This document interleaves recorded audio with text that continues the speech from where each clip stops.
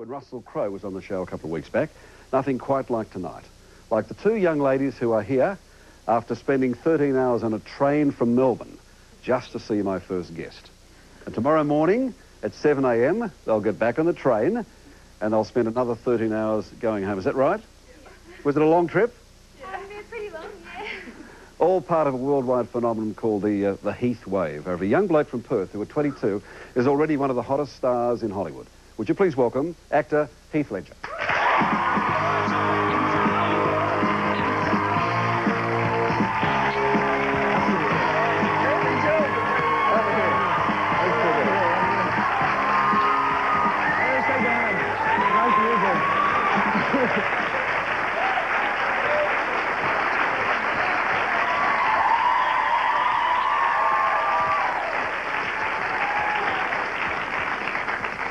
Could you believe, welcome, could you believe, would you ever have done that for anybody as a kid? Would you? I guess so, yeah, someone, a sporting hero of mine or something. Yeah. Was it? Yeah. That's amazing, but a few, is it weird to see yourself, you say it's sporting, when you drive around Los Angeles, for example, and you see your face up at a billboard or on the back of a bus, is that weird?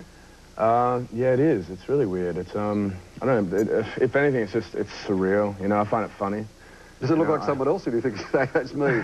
Yeah, no, you realise it's you, obviously, but I don't know. I get really nervous with it, and I get very self-conscious of it. But I guess I'm learning to deal with it a little better these days. And it's all been so quick. Are you still bedazzled by Hollywood? I mean, this is the stuff of legends that we all grow up with, and it's only a few years ago that you were in Perth, isn't it?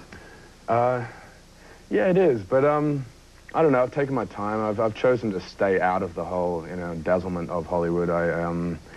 You know, I have my own life, I have my own friends, and I don't know, I keep grounded through that, especially my friends back home here in Australia, and my family back here. They're really rich and they're strong, and I love them, and I couldn't have done it without them and can't do it without them. But do you find yourself wandering around Hollywood, just driving around, and there's a plaque there that says, you know, like the Avenue of the Stars there, you see this was Clark Gable, and this was Humphrey Bogart, and this was... Yeah. Oh, look, yeah, I still, you know, I can't help but get a little excited. I do. I love the industry. And who was your favourite when you were a kid? Who was the idol? I don't know. I never really had one particular actor. I didn't. I try to remember back to this, and even a movie, like a favourite movie that inspired me, and I never really had one. I guess now, like, the people I look up to are usually the people I've worked with, you know, and have a personal, you know, experience with them. And I usually, you know, they inspire me the most. You know, the people. Is it true? I mentioned the girls coming all the way from Melbourne, but you went from, as a 17-year-old, you drove with 69 cents or 96 cents in your pocket all the way from Perth to Sydney? Yeah, I did. Is that true? Yeah.